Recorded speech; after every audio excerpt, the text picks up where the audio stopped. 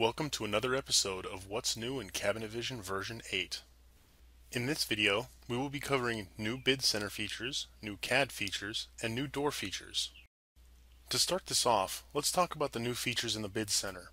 To do that, I'm going to fast forward to a small job with a single cabinet. Next, we need to go to the Reports tab and click on the Bid Center button. Now that we're in the Bid Center, I can show off the first feature. It's an enhancement to the item filter, so let's click on the filter button to open it up. The first thing you should notice is the new Invert Selection button. When we click on this button, it will uncheck any items that are checked and check any items that are unchecked. Now that we have all the items unchecked, you should notice that the main item, labeled Room 1, didn't collapse down. In previous versions of Cabinet Vision, the room items would collapse down when all of the items were unchecked, but starting with Cabinet Vision version 8, you have all the control on when a room item is collapsed or not. The next feature that I want to talk about is in the Bid Center Reports, so let's close out the item filter and click on the Report button to check it out. The new feature is a series of new variables that were added to help create better bid reports.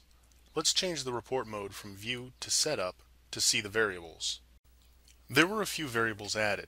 The first two we can see are Accessory List and Accessory Prices. The next set of variables require us to scroll down a bit, and here they are, Labor Body All and Labor Body. One more quick scroll down will show us the final report variable, Summary.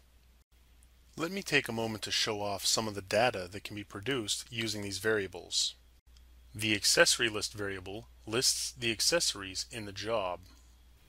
In the job that we are in, the base cabinet has a sink accessory added to it. So for that accessory, it would show up like this in the view mode. Accessory Prices lists the accessories in the job with the prices showing. In the same job, with the same accessory, the same information would be shown like this. Labor Body All displays the fully expanded labor view. Again, with that same job, this is how the Labor Body All would look like with one of the preset labor methods selected.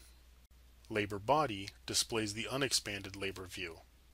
Just like with the Labor Body All, we get the labor time for this job, but it's not broken down as it was with the Labor Body All variable. Finally, we get to the Summary variable. This variable will display the Bid Center summary in your report. Again, with the same job that we were using, this is the data that will be presented in the report. Moving back to the plan view of our job, you can see that I've added a CAD element to the cabinet. The reason that I did this was to talk about the new CAD feature that we added.